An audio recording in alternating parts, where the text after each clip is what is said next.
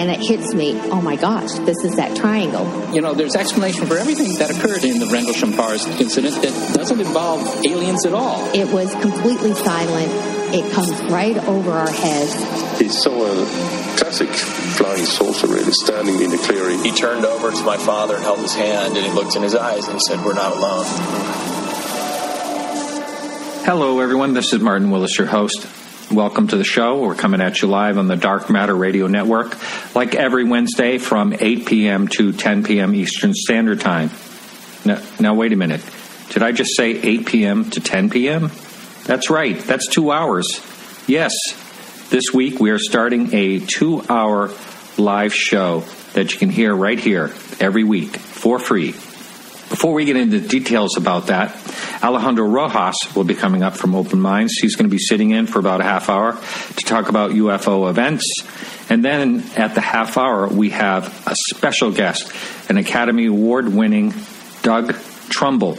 And he will be talking to us about his UFOTOG project. And joining him will be a repeat guest, one of my favorites, astronomer and MUFON photo video analyst, Marc D'Antonio. So here are the upcoming changes.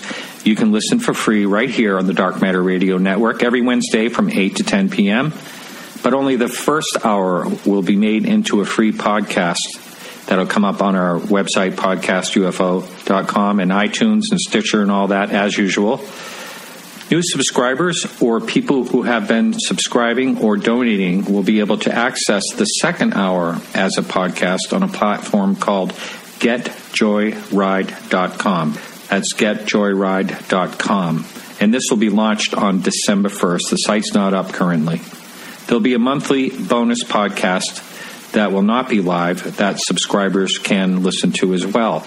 Subscribers pay only $4.99 or more per month for this, and more details will follow closer to the launch on December 1st. The second half of the shows, like the one we are recording tonight, will be archived on GetJoyride.com as soon as it's launched. However, don't panic. I will send a link of the MP3 file to anyone to download that has been donating or has donated in the past or has been subscribing all along. We won't forget you. Well, that's it for the details. I know it's a little bit confusing, but just keep in mind, if you want to listen live for 2 hours for free, come here. Or if you want to hear the second half of our podcast, all you have to do is subscribe for $4.99 or more per month on GetJoyride.com coming December 1st. And if you decide you want to start subscribing right now to hear the second part, go right ahead on our website, podcastufo.com, and I'll simply send you the link to download the MP3 files. Alrighty, so now it's time to call in Alejandro Rojas. How are you, Alejandro? I am doing wonderful, much warmer than the last time we talked. That's right, and I want to really thank you for last week, finding Travis Walton in the dark side of a mountain in a forest, and you picked him out of the crowd of a bunch of people. I got a lot of email of people just loving that you did that because it sounded like they were right there with you. Well, it's awesome. Yeah, the timing was perfect because I was like, well, this is going to be a loss. You know, it's been 3 or so hours and we've had no sign of anybody. And, everybody started driving up right when we got on the phone. So, and luckily I was able to find him in the dark masses of people out there. And I have to say, I hate to say it this way, but you were Plan B. And Thanks, Plan B, buddy. Yeah, I know. But no, it was like, okay, I'm speaking with Travis Walton on the satellite phone that he never used that I sent out there. And Plan B was you and I were going to talk, and the whole thing just worked out great. And how was the rest of the conference, the summit? It's somewhat similar to that evening in that Travis was pretty much late to everything, but and the scheduling and organizing wasn't very strong. I think maybe alien abductees should not organize their own conferences. Having someone else doing that might be a good idea. But at the same time, like out there, it was incredible. It was really cool stuff, a unique experience. So it was kind of, as long as you're willing to kind of show up at 9 o'clock is what I said, and be there for 12 hours. Who knows what's going to happen when, but you're probably going to have a good time and see some interesting stuff, then you're good. You definitely had to have kind of a laid-back attitude about things. Now, did you go to the site again the next day? I didn't, because luckily I was there during the day. I think I said that that we were able to find someone, luckily, who took us up to the site. Yeah, a forest ranger. And so we got to see the site during the day and everything, and that was enough for us. We didn't need to go back up the next day. But those poor people who had to wait there for 3 hours or so and didn't get up there until the dead of night, they took those people back the next day so they could see it during the day. And then they further went to the courthouse and where he landed and where he went to the phone booth and all that, right? Yeah, so that was kind of funny. The phone booth is actually near where the venue was in Heber, and about an hour away in Holbrook is the famous courthouse that you see in the movie a lot. We interviewed Travis at the courthouse in the courtroom, but funny enough, Travis was really never at that courthouse. It was more his co-workers while they were being accused of murdering Travis. They were taken there to where their polygraph tests were held. It's a really historic, really neat place. We posted a bunch of pictures. We'll have a video with our interview with Travis there up in like the next week. But this was another funny thing because it was a press conference they held out there. I think it would have been better if it was just an excursion to take people to look at it and bring them back, because there was no press at the press conference. Oh, that's sad. That's too bad. Yeah. And, you had to get all these people out there. Again, Travis was late and showed up after the press conference started. But it was still, a unique experience to see all those UFO researchers, some of the most well-known and respected, and hear their comments about the Travis Walton case. How many people would you guess if you had to attended the summit on any given day?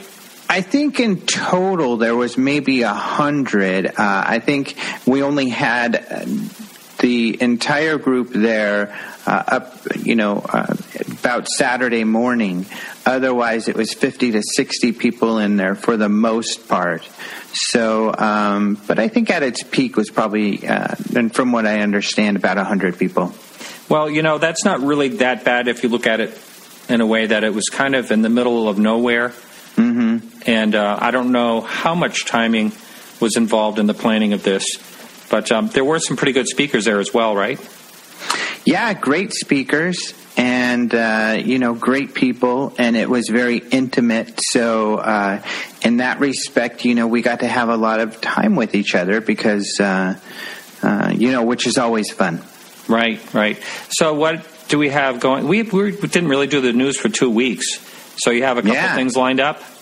I do, and had I thought of that, well, I think the news has been slow the last couple of weeks, so that's part of it. Plus, we didn't cover a lot because I was gone, but it was slow anyway. But I want to make sure I don't miss anything big. But I think I've got some of the more fun stuff from the last few days to talk about with you here. Great. So what's the first one?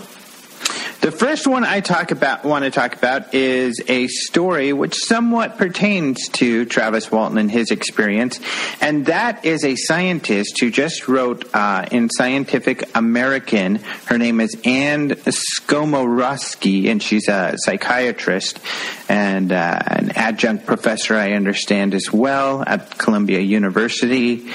Assistant professor of psychiatry, actually, but she also practices psychosomatic medicine at New York Presbyterian Hospital.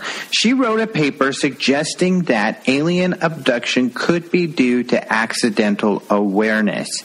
Accidental awareness is when people wake up during surgery which you can imagine is terrifying. Research was done on this recently by a group, and their findings are what led her to this. Now, she draws similarities between their findings and the Betty and Barney Hill case and what they reported under hypnosis. She talks about things such as terror, and what's called terror memory. So when we experience a terrifying moment, a very traumatic moment, how it causes PTSD often. And often we remember what happened in chunks and often flashbacks. And that's how I think it kind of relates to the Travis Walton story, because that's how he describes his memories coming back to him. And that was even portrayed in the movie Fire in the Sky.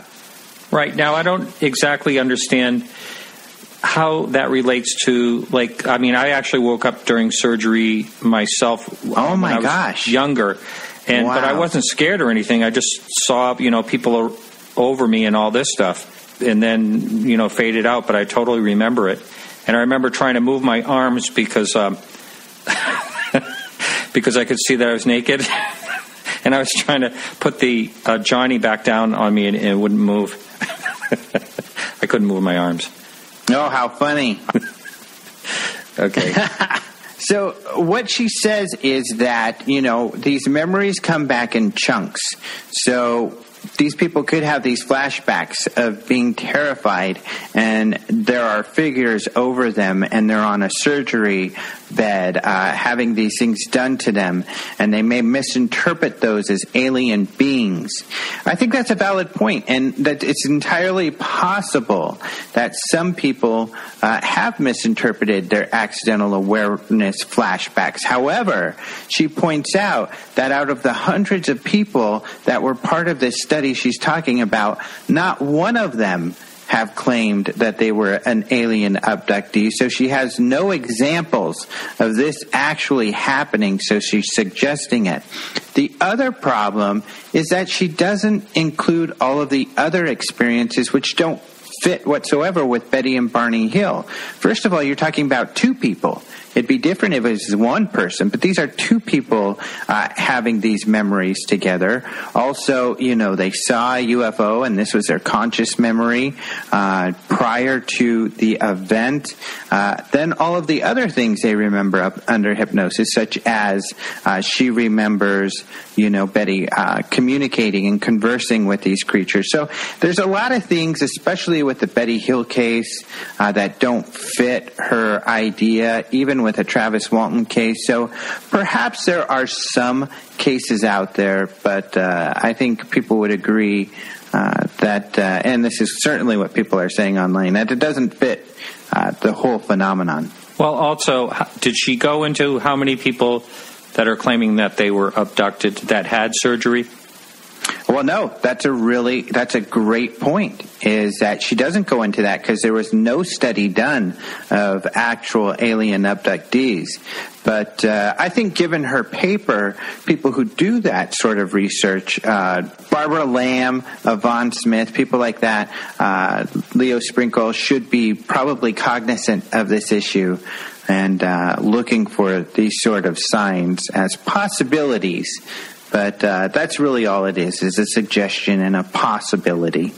Going back to Betty and Barney Hill, I was speaking with someone at the New England conference that was very interested in that story and looked back at it, and also even spoke with the hypnotist of Betty and Barney Hill, who didn't really believe. He believed that they thought they saw what they did, but he didn't believe it really happened, type of thing. But there's a light on top of Cannon Mountain, and she was driving by this almost on a daily basis, and it looked like it was moving, and it looked like it was in the sky, and I know exactly what she's talking about because out in Colorado where I used to live, I used to see a light like that. Well, the light went up in 1959, and so there's some question there that goes back and forth on the Betty and Barney Hill case, one of the most, what I always consider the most solid cases out there. Could have a weak spot in it. It's hard to say, and you can find some information online. There's also like this jack-o'-lantern restaurant that's in the shape of a jack-o'-lantern that on that same report said it could possibly have been mistaken for the craft. But that's stretching it a little bit because it's not a very big thing. Yeah. Which is possible, but I think some of the more compelling stuff is, especially when people like this remember the same things when they're regressed separately. I think that's pretty fascinating. And there's only one other case of this I know I can think of, and that's the Allagash abductions, and we'll have that featured at the UFO Congress. Oh, really? Yes. I've met two out of the four in that, and very solid story. It seems. Yeah, that's right. You helped me reconnect with these guys because I did know them years ago, so I could get them to the Congress. So thanks for your help on that. Yeah, they're actually going. That's great. Mm-hmm. Yeah. Is it Jim and who are the two that are going? Jim Weiner and Charlie Foltz. Oh, yes. Yeah, great guys. Yeah, really great guys. So what else is going on? What else? Oh, here's one that is creating a lot of controversy. And this is one that's funny because it's funny that, I don't know if you have this, but there's a phenomena that happens where people now will just read the headlines and look at the pictures and they never read your stories. And it's so frustrating for us, of course. And this is the case of this car getting abducted in North Dakota. And it is a video that's a hoax, and that's what our story is about, how watch out for this video, it's a hoax. But so many people are getting so upset, that's a hoax. And we're like, we know. If you read the story, you'll see details on that. And, we think it's important to report this kind of thing so people know that these are hoaxes. We do this often with different videos that are known hoaxes because a lot of people will think they're real and they don't know the details behind these videos and why they're hoaxes. And some people are saying, oh, no one can believe that's real. Well, I wish that were the case, but unfortunately it's not. So we think it's an important service to let people know, about these things. I actually got an email about your story on your website from someone that was just saying that it's a hoax, it's a known hoax, and they're just doing it for the traffic. And again, that person possibly didn't read any of the story of this. Right, and it's certainly, in a way, everything we do is for the traffic. We're hoping that it gets traffic, but we didn't pinpoint this case directly just for traffic, certainly. Trust us, these videos frustrate us as much as they do anybody. In fact, we get more pleasure out of pointing out the faults in these things to let people know that, hey, there's some problems with this video. Well, talking about videos, some of the ones that have gone the most viral on YouTube are, CGI and all of the ones that have gone most viral. The most popular UFO video out there is one, and I can't remember where they say it is, but it's these UFOs that are flying. Over palm trees? Yeah, over palm trees. Mm-hmm. And luckily, it was actually, I can't remember, it was a bigger newspaper that did a real great investigation and found out the guy who made it. Oh, and this is a cool story, too. So they found out the guy who made it, and he wanted to remain anonymous, but he said he is a CGI guy for movies, and he was just playing around, and he decided to post this video he created that he thought turned out really cool. And this person, I think it was New York Times, or no, LA Times, I think, who discovered him, said, well, prove to me that you are the guy who made this. And he said, okay, I'll post another video.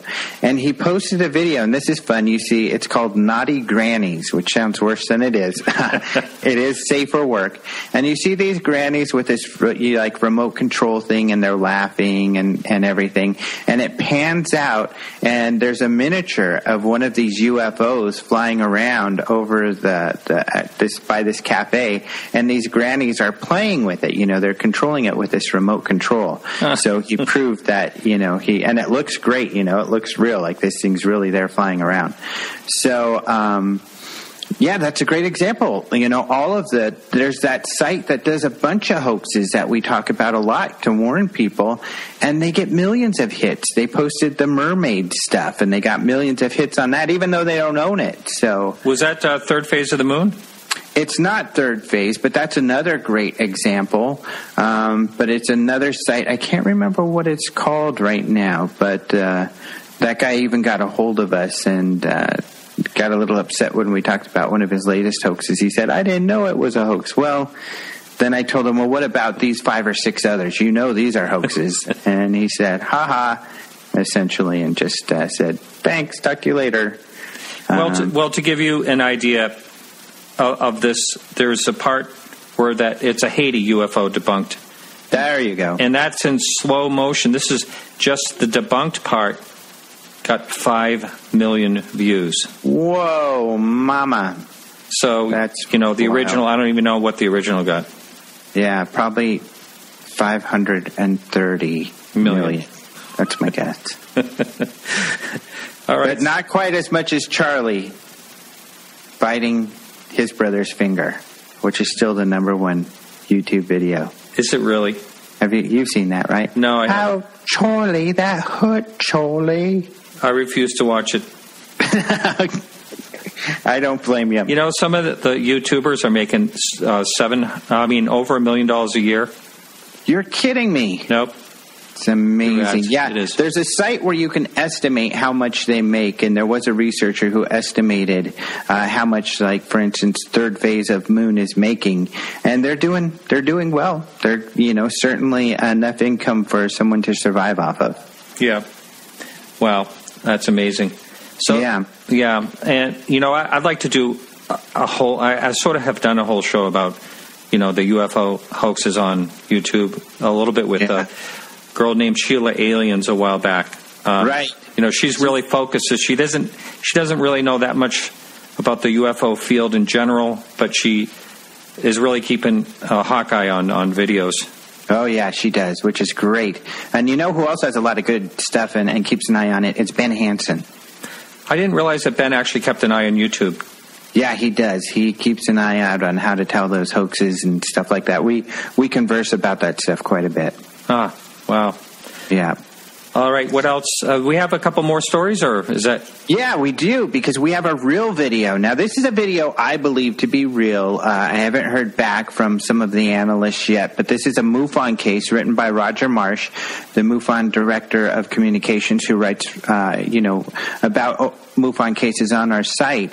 And this is some night vision video that this gentleman posted in Michigan. And he says it was about 8 p.m. on November 2nd when he was using his night vision, and he saw these 3 dots, in a triangular form, shooting across the sky. He told his buddy, check it out.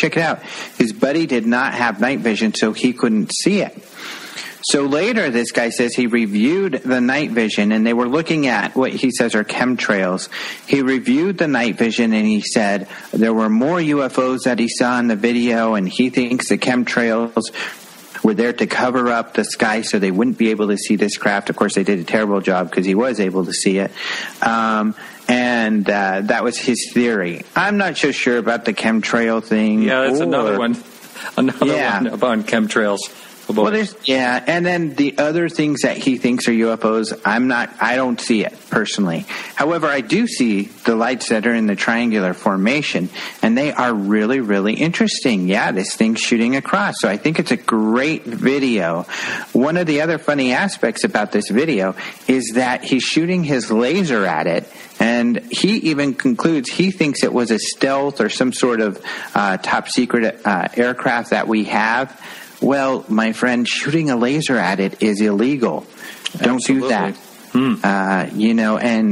Pilots talk about how they get blinded, and right. I just am not for this whole idea of shooting lasers at these things when you don't know what they are. That's a terrible, terrible idea, and pilots have talked about getting blinded and actually making it very dangerous for them. And if you get caught doing that, it's jail time.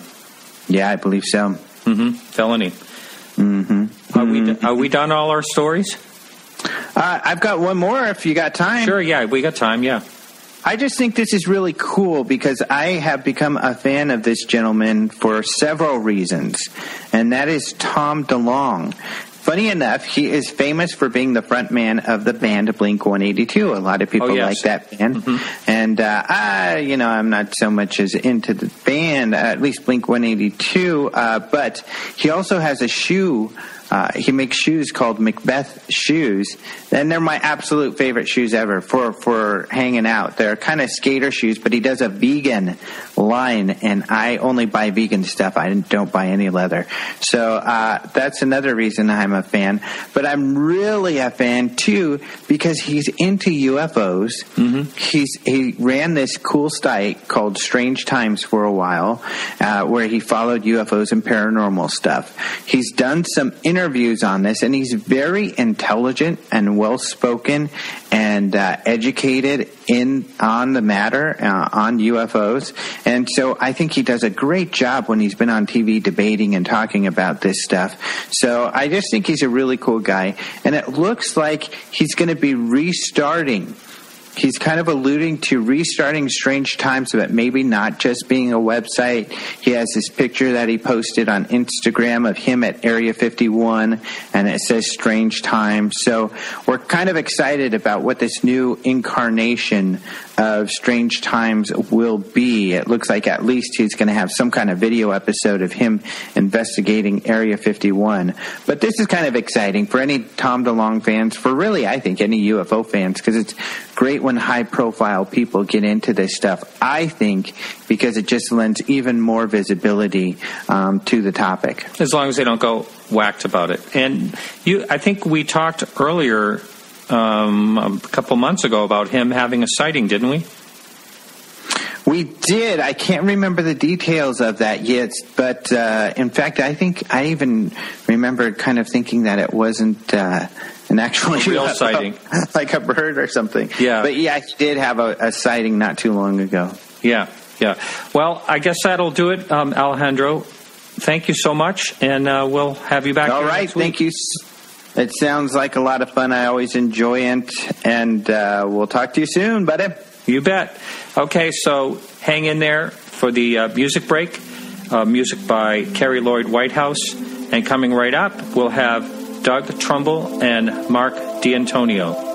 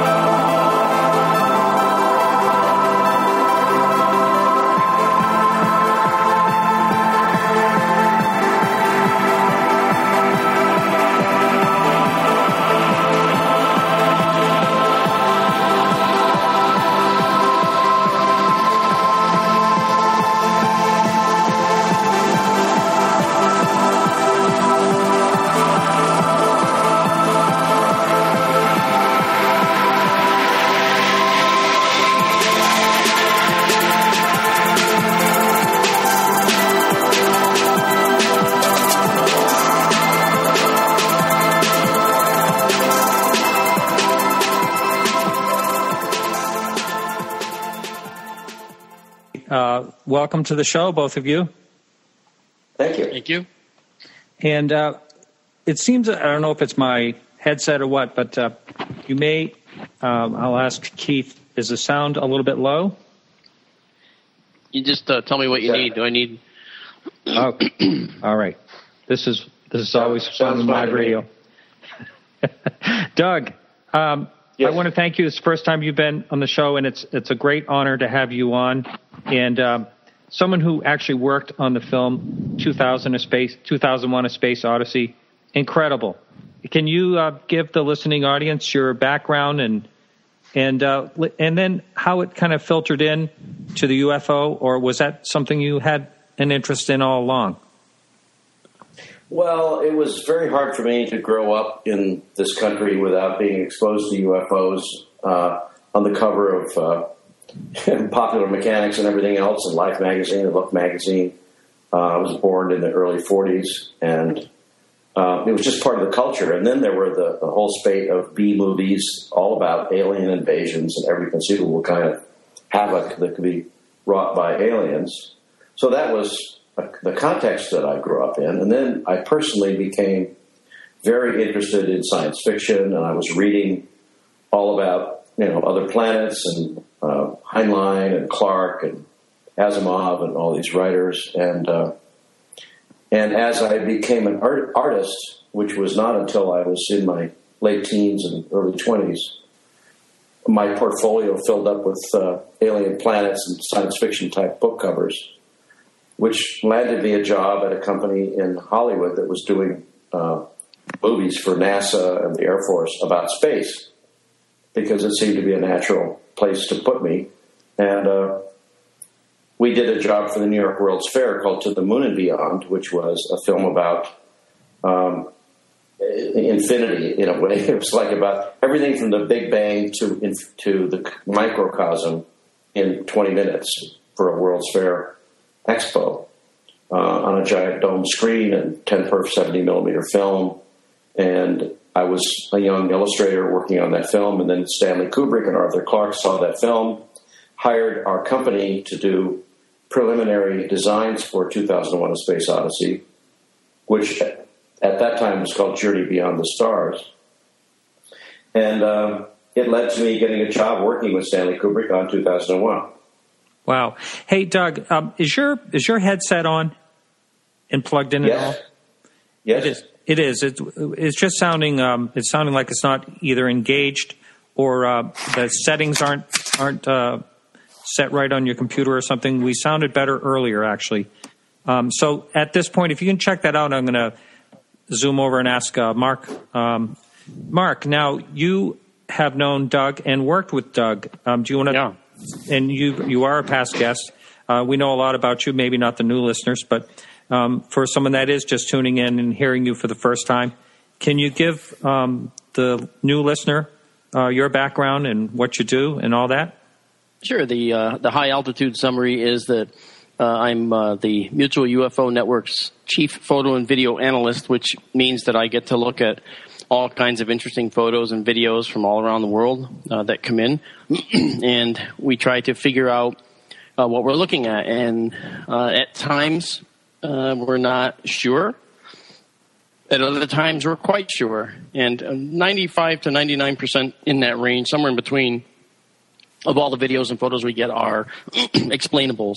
And that just means that we don't have enough information sometimes to make a final disposition that says, there's something, specific about them that makes them, a plane or whatever. Sometimes we don't have that information, but we try very hard to come up with a way to explain it. And there's a confusion as to why that doesn't make me a debunker.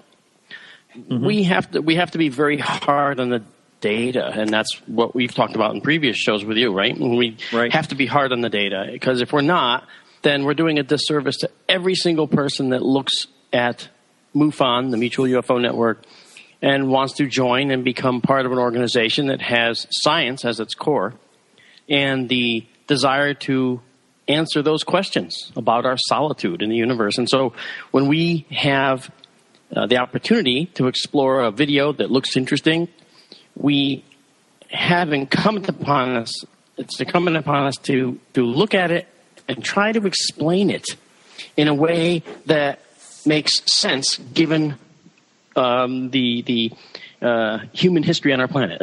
Is it an aircraft? We've developed aircraft. Is it an aircraft? Is it a drone? Is it a new vehicle that we can't explain? That kind of thing. And we hope for what we call the Grail. Is we hope for seeing something that we just simply cannot explain.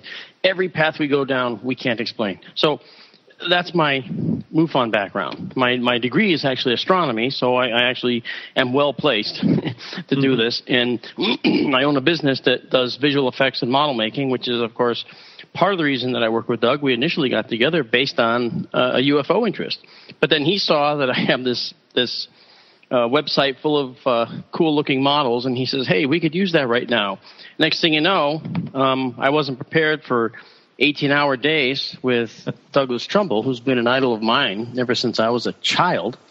And here we are working together, and I kept shaking my head and pinching myself, saying, this isn't real, is it? And now we're very, very close friends. He's an amazing human being. And we have a number of things that we're working on together in the unidentified flying object arena. Great. And Doug, do you want to elaborate on what I saw your Hummer. Wow, is that something? You want to talk a little bit about that? And if we're having trouble with your headset, if you get a little closer to the computer, it might work better. Well, I'm right on top of my microphone, and I want to make sure I'm on the right. Is that better right now? It sounds good to me, and I'm sorry for the listener that we'll get through this. The producer of the show will chime in a second, but it sounds pretty good to me. Okay, good. So what was the question? Oh, yeah. Can you elaborate on what this Hummer, the equipment on there, is all about? And you can talk also about the UFOTOG in general, your development of that amazing new film that you patented, the process that you patented. I am at loss for words, so handing the microphone to you. It's called Magi, and I'll try to elaborate on that more clearly. Quite a few years ago, maybe 15 years ago, as I began to mature in my life, I'm asking myself, well, what is this all about, and what am I going, and what am I going to do next? I actually consciously asked myself if there was, in fact, possibly anything to the whole UFO thing. Because I grew up on it, I was immersed in it, I was making movies about it, I was making money on it, and I was asking myself, well, is this really worth looking into? And maybe it's possible that there's something to it that I should pay attention to. And first of all, are you hearing me okay right now? Oh, yes, you're fine now. Thank you. Okay, good. So my wife and I went to a MUFON convention up in Utica, New York, I think, many years ago, and had this experience of finding a wide range of people interested in whatever it is that's going on. And I was particularly struck by the veracity and dedication and persistence of very, very serious aircraft flight controllers and doctors and surgeons and lawyers and people who had experiences that they couldn't explain. And I'm connecting this to my own experience of, working on Close Encounters of the Third Kind, which was supposedly fictional. And anyway, it led to my desire to actually explore it a little bit more. And I began exploring it from the point of view of amateur astronomy. And I bought a couple of telescopes and started looking at the night sky. And I thought, well, I actually do have this unusual skill set that comes from motion picture production, particularly special effects production, which is very sophisticated digital cameras, tracking systems, and what we call motion control in the movie industry, which is the ability to very, very accurately control the positioning of a camera to, a thousandth of an inch or arc second or whatever, which we use for motion picture visual effects when we're shooting miniatures. And I thought, well, I could apply that skill to trying to photograph UFOs because I don't really know what's going on, and I would really like to know. And what I was asking people at the MUFON convention was, has anybody out there actually applied significant, serious, scientific, optical, electro-optical, spectrographic analysis to the study of UFOs? And the answer was no. I thought, well, okay, I'm going to make this my next hobby, and I'm going to try to figure out how to do it. So I started exploring this, and I actually commissioned the construction of this amazing device that's called a theodolite, which is basically panning and tilting motor-controlled telescope platform from a friend of mine named Mike Sorensen, who does, Academy Award-winning motion control systems for movies. And we spent many months designing and building this thing, which was all designed to be field deployable. It could break down into pieces. It could be set up by an individual in the field by themselves. And it had tremendous accuracy. It was able to rotate 360 degrees in about a second. Very scary, high-powered servo motors.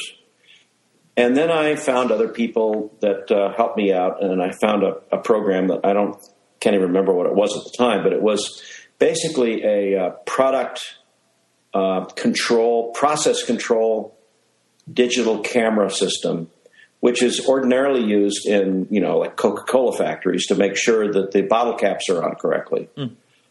And I found this program that could be adapted to my purposes so that I hooked it up to what I call an all-sky camera, and I later found out that all-sky cameras are not uncommon in the astronomical community.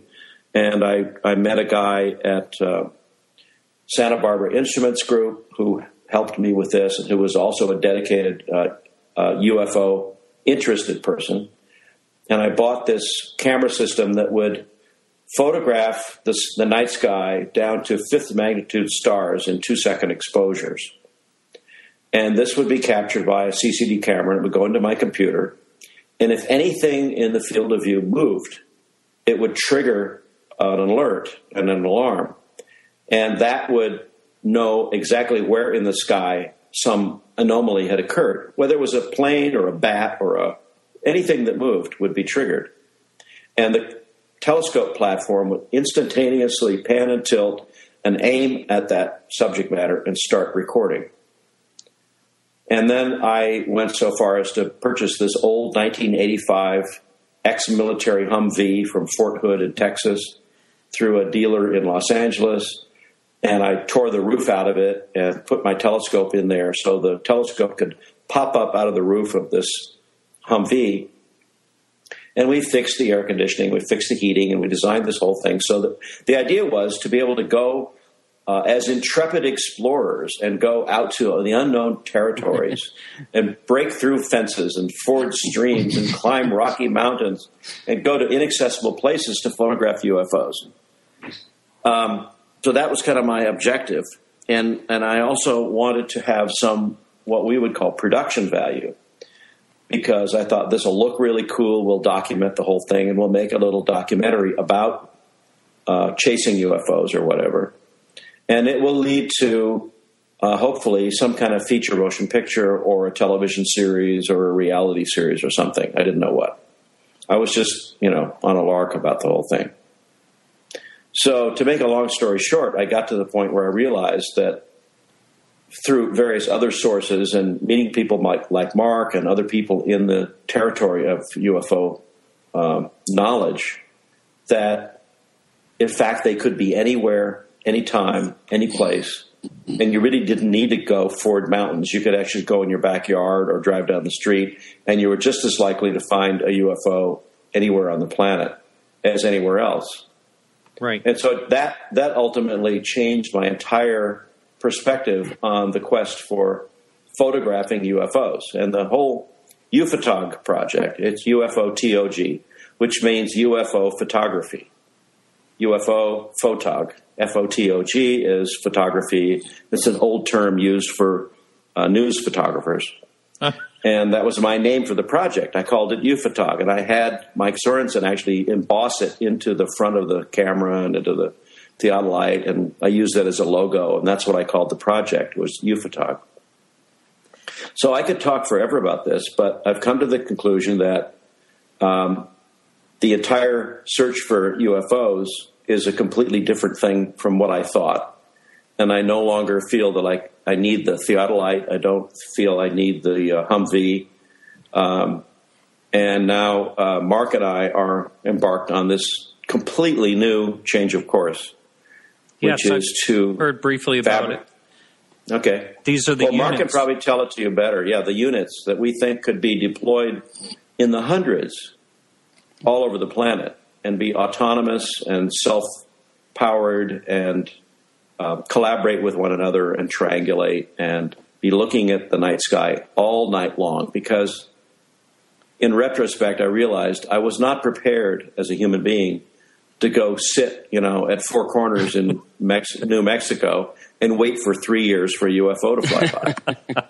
The thing about that is, they say, there are hot spots in places where, something shows up quite a bit. But I was wondering that when the very first time I saw, I believe there was a video, wasn't there, of the Hummer?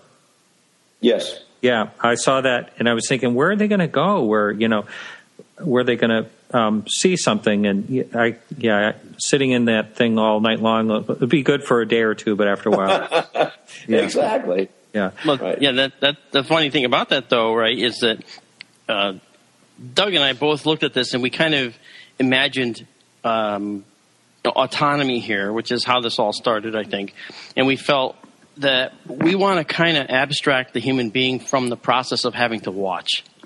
And with the current levels of technology that are out there, we're kind of almost there. So we actually have a science team of very high-end, prestigious people that are working behind the scenes with us to help us make this come to a reality. And because you're not going to do this, first of all, cheaply, not for the initial units anyway. And secondly, in order to do it, it requires an awful lot of research. So research has been going on, as Doug will tell you, for it's been years now. That there's certain types of research that has been undertaken, and we have some milestones that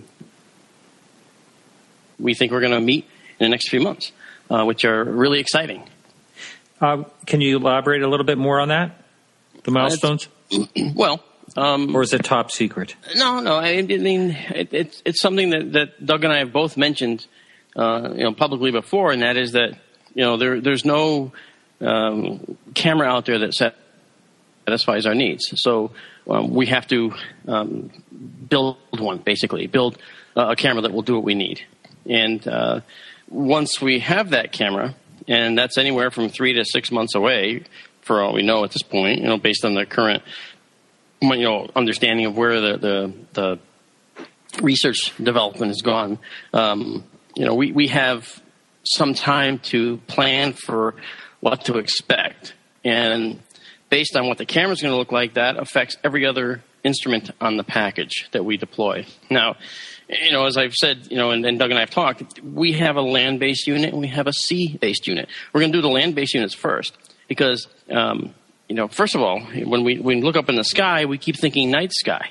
It doesn't have to be the night sky. Our instrument palette can work all day long, too, because there's daytime sightings as well. In fact, why cut out 50% of your viewing window just because the sun's out? It just means you have to have different instruments because you're not going to see a tiny little white light, if that's what it is, go blazing across a bright blue sky. At night you would. But during the day, maybe you'll detect some type of radiation, or maybe you'll see weird magnetic properties suddenly appear. We don't know. So, we have that to, realize it's sort of a little bit of a paradigm shift because you have to say, hey, we're not just looking at night. We're looking in the day, too. And then when you look in the ocean, it's a whole different set of instrumentation because we're not looking up, we're looking down. We're looking for unknown submerged objects when we talk about putting these things in the ocean. And I think I might have mentioned to you, Martin, that I've actually, I witnessed an unknown submerged object when, as a guest on a nuclear submarine back in the 90s, and it blew me away. I wasn't a sailor, I wasn't in the Navy, but I had worked on a project that put me in the sub sort of as a thank you, because it was something I've always wanted to do. And back then it was okay to do that. So, I saw that really, really odd thing, and, they said it was something moving through the ocean at hundreds of knots.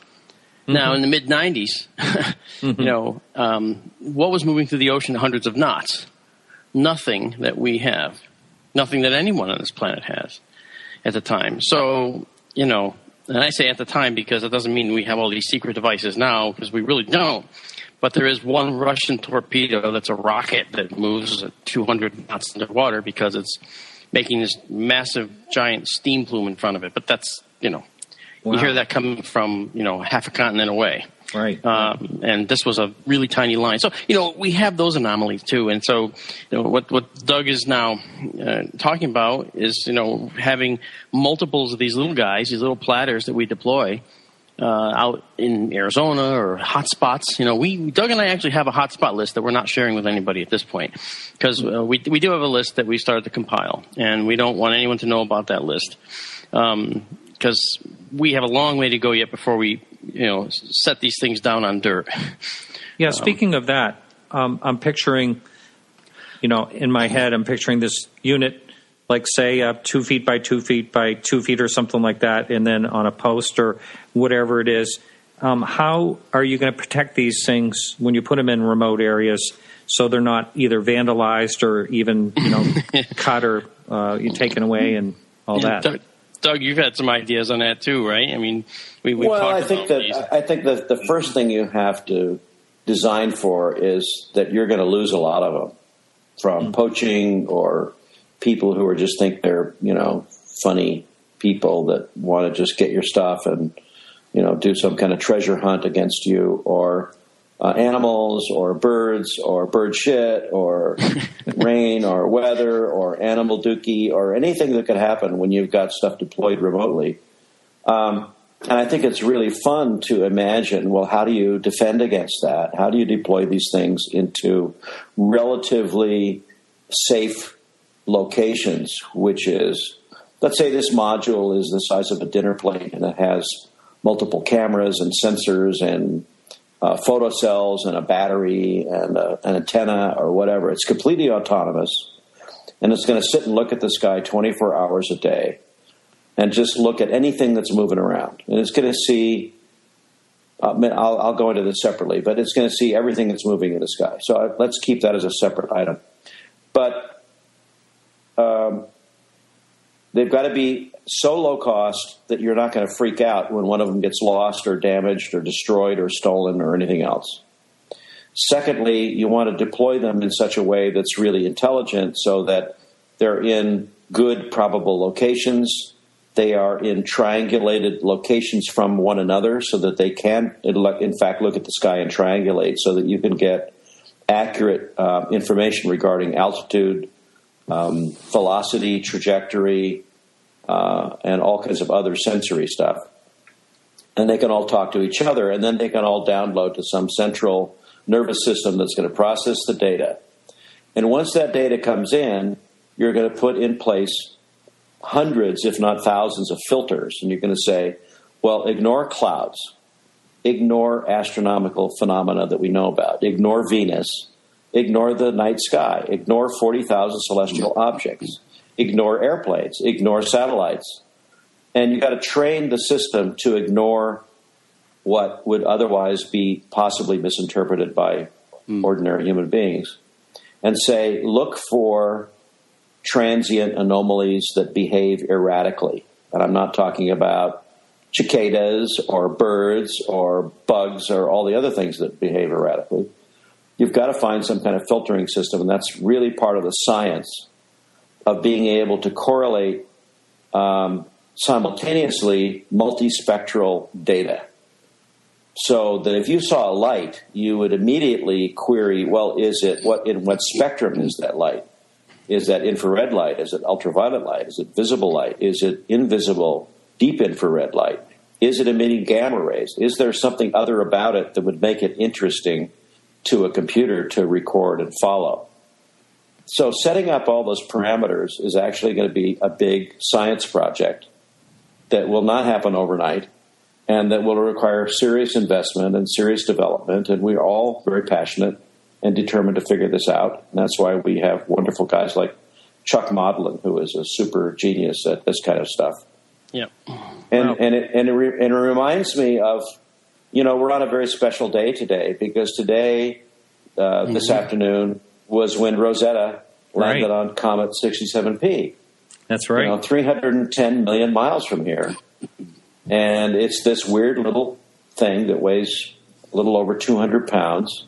And it's landing on a comet and is taking spectroscopy and surface samples. And it has onboard spectroscopic gas analyzers, and it can detect organic chemicals. It has magnetometers. It has all this stuff on board. And that's very akin to what we want to do. And we want to do it for the purpose of identifying, some weird, supposedly extraterrestrial or otherworldly phenomena. It's not like we're looking for organic life or water or hydrogen or any of the other things that these wonderful sensors are looking for. We're looking for something else. Yeah, and to add on to that, Doug, one of the things that we've talked about, Martin, is that none of this stuff, whereas we do need research, we're actually leveraging a lot of existing technologies. And we're able to take existing technologies and push it just a little bit and use it for our purposes. One such thing that we can talk about is that we're actually utilizing GPS satellites to communicate our alerts to us. And we're leveraging existing technology that's out there in order to do it. The spin on it, though, is that we're customizing the message a little bit, so that what comes to us is something that's a little bit more pertinent to us specifically. So, we and that stuff already works, by the way. That stuff's working now, right? And that's because we're leveraging something that already exists. So there's a lot of existing tech out there. You can go buy a camera that will look in the infrared. You can buy a camera that will get UV data. You can, of course, every other camera looks at the visible spectrum, but we don't have a way to see it all at once. That's another hurdle that we're looking at right now, and Chuck is involved with that heavily. And so we have a lot of instrumentation that will help us when we see just this one little thing going across the sky. Because in the UFO world, as Doug and I have talked about, it's where you have that one photo, it's a bad photo, or it's a lousy handheld shaking video, and that's the only evidence. And people are saying, and this is the real thing. Well, how can it be the real thing if we can't even really see the real thing, the thing at all, because it's a shaky cell phone video? The whole point of these platters, as we like to call them, is that they are creating corroborative data. It's data that corroborating. Like if one instrument sees something in the visible light spectrum, guess what? The magnetometer is also registering something weird. For instance, and by the way, it emitted a burst of gamma rays for a split second. I mean, that's corroborating data. Taken individually, each of those things may not mean a whole lot. The one single light could be anything: a satellite, a plane, a bird with LEDs around its neck. Okay, but it could also, taken with the gamma rays and say magnetometer readings, now it means something. You see, so the evidence trail mounts, and that corroborating data helps us paint a picture of what happened with a particular event. That's where we're going with this. Wow. One of the things I'd like to mention is that along those lines that Marcus is talking about is that I had the pleasure of going up to what's called the U.S. Air Force Space Surveillance Telescope on the island of Maui. You know anything about that? No, I don't. Well, it's a very large astronomical type telescope, but their task is to look at satellites in orbit, and among many other things. But they're looking at satellites that are launched by other countries for other purposes, and they want to characterize the satellites.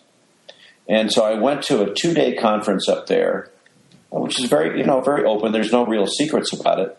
And I learned a lot about spectroscopic analysis and other processes that are related to what's called blind deconvolution, which is that when you get a really lousy, fuzzy, out-of-focus, jiggly image, you can put it through a computer and actually it's going to be quite a clear image that you wouldn't even known was there. And that includes spectroscopic analysis, where they can look at this little light passing over the sky at night or daytime or whatever and say, oh, it's 22.5% aluminum and 33.5% titanium and whatever. They do a complete spectroscopic characterization of the satellite to figure out what it's made out of. I thought, well, that's not rocket science. That's common everyday technology that's used in that industry. And we need to take a cue from that and say, how can we apply it to what we're trying to find out, which is completely unknown. We don't know what it's going to do, emit, or look like, or in what spectrum it's going to be. So we have to be completely broad-based about it. But I think we can find out a huge amount of information if we make the effort. I guess that's what I'm saying. Yeah. Doug, we're at the top of our first hour. If you could just throw out your website real quickly, if you would. I can't remember what my website is, but I think it's www.douglastrumbull.com. I'm pretty sure it is, too. Spelled Trumbull. Just like the artist. Yes. Oh, yeah, right. Yeah. All right. Well, that's it for the show. If you're listening live, hang in there for the second hour. If you're listening as a podcast and want to listen to the second part of the show, you can subscribe right now on our website, podcastufo.com, or in the future at getjoyride.com. And if you are a current subscriber or have donated in the past, I will happily send you an MP3 download link. You can check out the links in our show notes for tonight's UFO news. And I want to thank everyone for helping out with the show today. Keith Rowland, producer of the Dark Matter Radio Network. Carrie Lloyd Whitehouse for our music. Peggy Shunning for managing our Facebook page. Remember to like us on Facebook for all the latest UFO and astronomy news.